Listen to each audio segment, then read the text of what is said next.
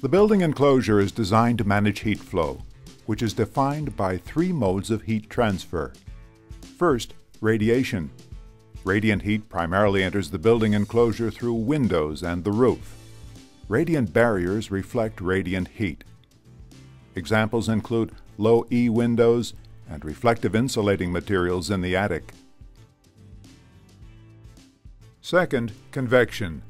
Convective heat transfer is driven by air through openings in the building enclosure. The convection can be both natural, such as hot air rising in a stack effect, or forced air by equipment such as a fan. Air barriers manage heat flow by minimizing air infiltration through the building enclosure. This is accomplished by using tape, caulk,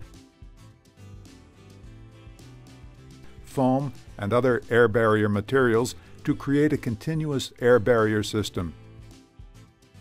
Third, conduction. Conductive heat transfer occurs when heat goes through the building enclosure components from a hot environment into a cold environment. Materials with a low thermal conductivity manage heat flow by minimizing thermal conduction through building enclosure components. This is accomplished by using insulating materials such as fiberglass, cellulose, and foam in the exterior walls, attics, and basements or crawl spaces.